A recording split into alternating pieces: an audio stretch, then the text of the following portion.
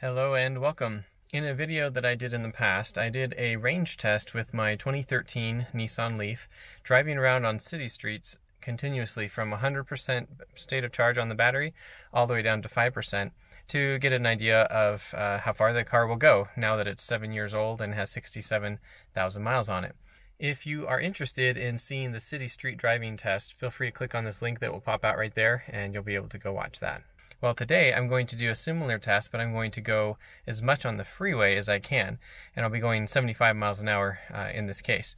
So I'm going to be leaving here from my house at 100% charge. I'll get to the freeway as quickly as I can, and then go down on the freeway and as far as I dare, turn around, come back, and then I'll finish off the battery on city streets, still trying to get down as close as I can to the bottom end of the battery, and we'll see how big of a difference there is between city street exclusive driving and mostly freeway driving. So take note that the battery is at 100%, and down here I am going to reset the tripometer, and the car is estimating 54 miles of range. When I finished the last test, it was estimating 59 miles of range, so that thing moves around a bit, so we'll see how much that changes when we get back from this trip.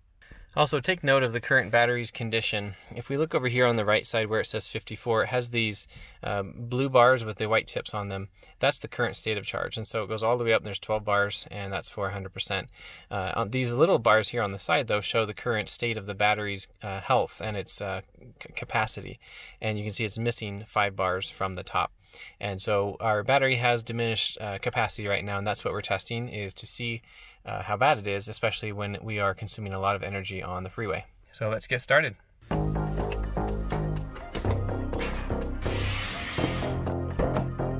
I'm now getting on the freeway, and it has taken 5% of the battery just to get to the on-ramp of the freeway. I am setting the cruise control for 75 miles per hour. The weather is about the same. It's 63 degrees outside, according to the car. Also, I'm not using the air conditioning or the heater, so the HVAC system is completely turned off, so that won't be a factor in this test. We've now been on the freeway for almost 14 miles. We're going to be exiting here at the next exit in a mile, and then we'll be heading back. And then we'll potentially be going past the exit where I came from. I just don't want to get too far away from home, risking if the battery drops off too quickly. It's been 36 minutes since I left home. We have gone 38.6 miles, and the battery just went to 5%. And so I'm going to be getting off here off the freeway and getting back home, and we'll probably be down to closer to 3% by the time I do that. I just got off the freeway and the percent came back up to 6%. That is something I had seen that it did on my last test, where it went down to where it was just blinking and dashes below 6%. And then when I stopped, the voltage rises again and it jumps back up to 6%. Here's something new I've never seen before. It now is showing the turtle icon, and it said that the motor power is limited. I've never run it low enough to see that, apparently. I am just pulling into my driveway, and we have been gone for 46 minutes, and we went 42.7 miles. All right, I am back parked in my garage. I'm going to get the car plugged in. We'll charge it back up to 100% and see how much energy it takes.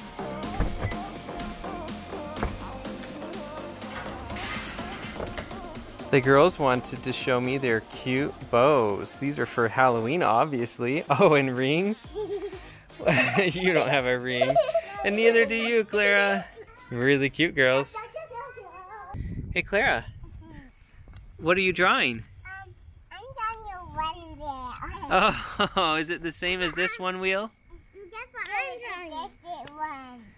Oh, good job, Clara. I love it. Hey, Daddy, look what, that's what I'm making. What I don't know. It looks like it's just a square. Or is that a birthday cake? Bottle. It's a bottle. Bottle. And this is Lucy's rocket right there.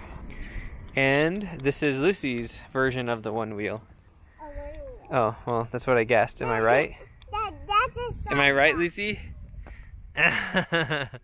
Great job, Lucy. It is finally done charging.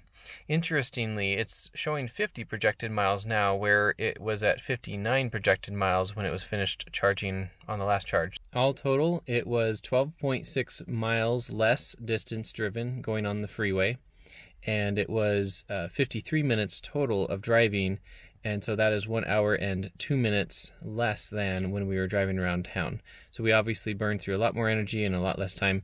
No surprise there, of course. The total amount of energy that was put into the battery was 13.19 kilowatt hours. And on the last bit, the last time I charged it, it was 13.2 kilowatt hours, so virtually the same. And then it was charging for a total of 2 hours and 55 minutes. But to be honest, that last like 2 to 3% took like 55 minutes. So the bulk of that was in like 2 hours. Needless to say, the battery technology in the Leaf is far inferior to what is in my 2015 Tesla Model S, which currently has 95,000 miles on it and only has 6% battery degradation. If you're interested in other follow-up videos relating to the performance of my electric vehicles or my solar or other things, please click subscribe to my channel and change that bell notification to all. Also, don't forget to like this video, and I will see you in the next video. Thanks for watching. So let's see your bow again. We have some pumpkins and bat and a spider and a black cat. And some shoes. And yours probably have much the same, yeah. So cute. But not. Oh, lots of shoes on yours, Lucy.